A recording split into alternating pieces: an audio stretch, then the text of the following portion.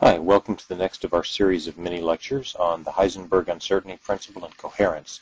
These are two ideas that are conceptually fairly simple, but are often misunderstood and can lead to some non-intuitive formulas and non-intuitive things that you sort of have a hard time getting your head around in many cases.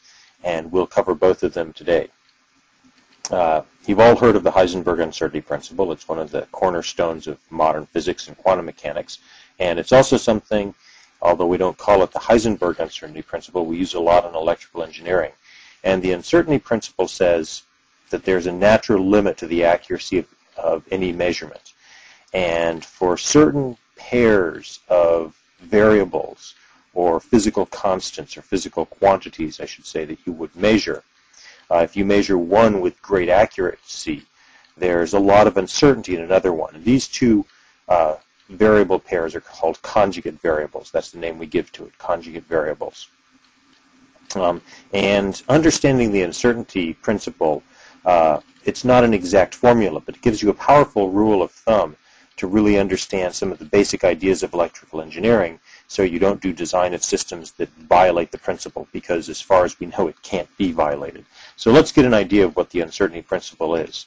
There are different ways that you can phrase the uncertainty principle, depending on the pairs of conjugate variables that obey uncertainty that you're looking at.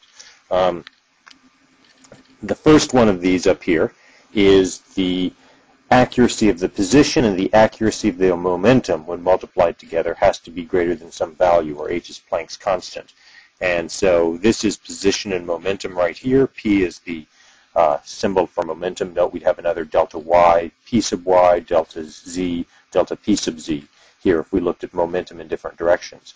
We won't be using the momentum one that much in this class, although we will a little bit when we start to talk about optical tweezers.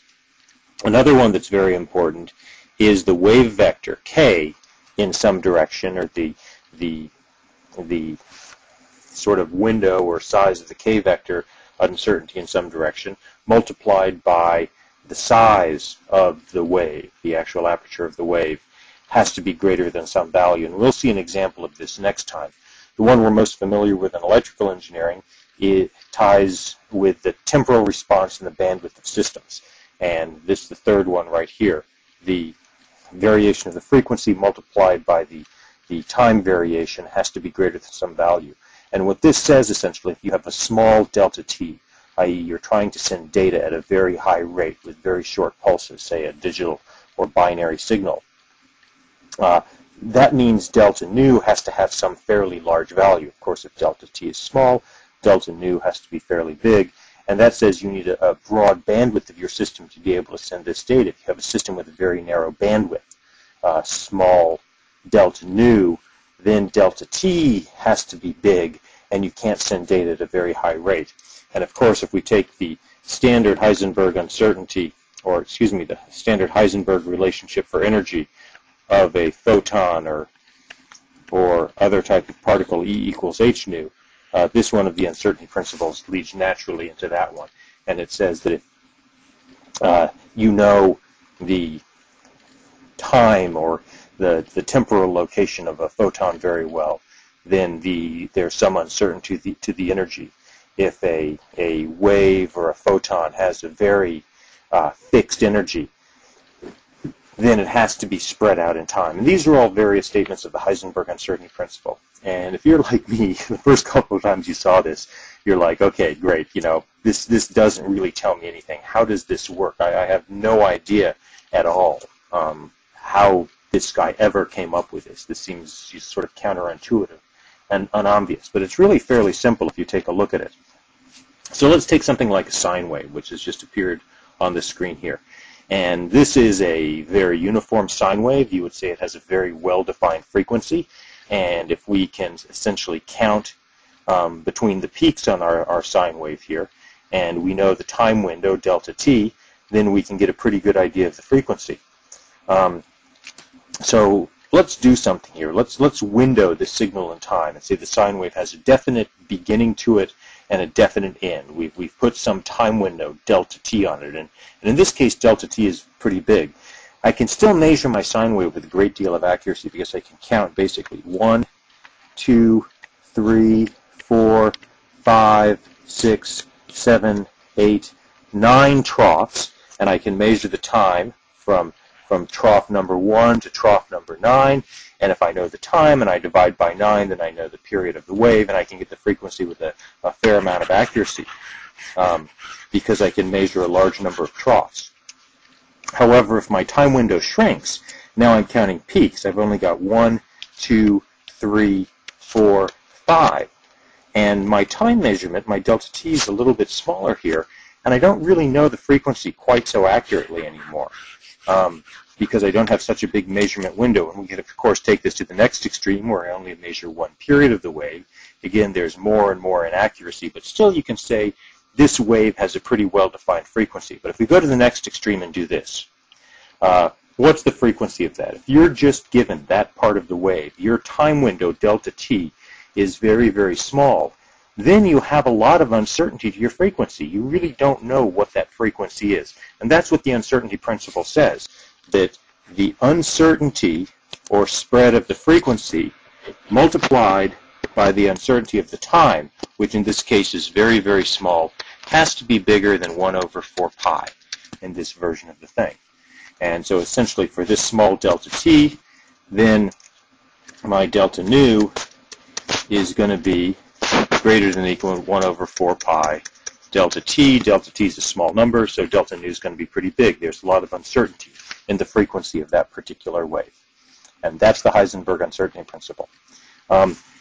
Where we're going to encounter it, mainly in this course, is in terms of the uncertainty of the k-vector as related to the size of beams. And so if you have, and let's go ahead and use a red pen here. If you have a beam of size or radius w naught, the uncertainty in k is 2 over w naught. As w naught gets bigger, the uncertainty in the k-vector, shown in the green, gets smaller.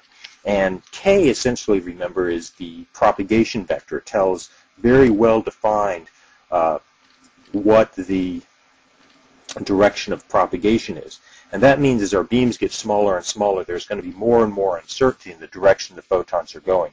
And it turns out that k, the wave vector, is related to the momentum of the photon. This is just another way of restating the momentum position uncertainty relationship.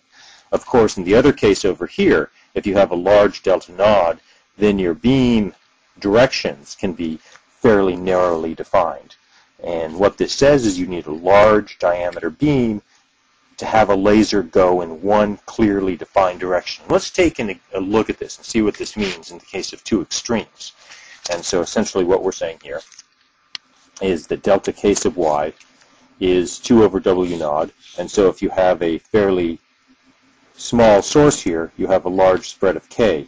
On the other hand, if your source were to become larger, one would expect this angle right here would get smaller. And there are some equations in your reading calculating that angle. So let's look at the two extremes as I talked about.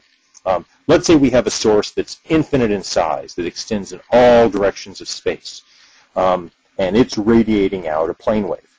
For a plane wave, the k-vector, or the change of the k-vector is very well defined, and uncertainty of the k-vector is 0, because it is going in one direction. This plane wave has a very well-defined direction of propagation, but of course the size of the plane wave, if you look at the extent of the wave and the source, it has to be infinite for this. On the other hand, if we think about a source that has 0 extent, that has no size whatsoever, then in fact delta k becomes infinity. And in this case, we have a point source with the wave going out in circles in all directions, and there is no defined direction from a point source. And so the two extremes of a plane wave and a point source we often come across in optics and electromagnetics are essentially the two extremes of the uncertainty relationships.